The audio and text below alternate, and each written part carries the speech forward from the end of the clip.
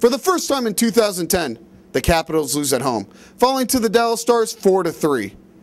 The Capitals were up 2-0 going to the third tonight with goals by Tom Poti, his fourth, and then Alex Ovechkin scoring for the first time in almost a month since he had the hat trick against Pittsburgh, notching number 43.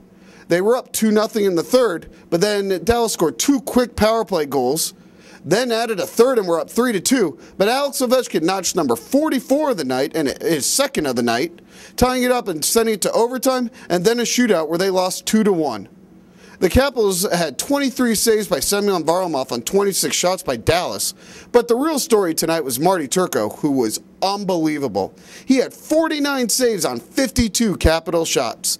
He was on his back, he was going left, right, center, everywhere. He was ridiculously good tonight.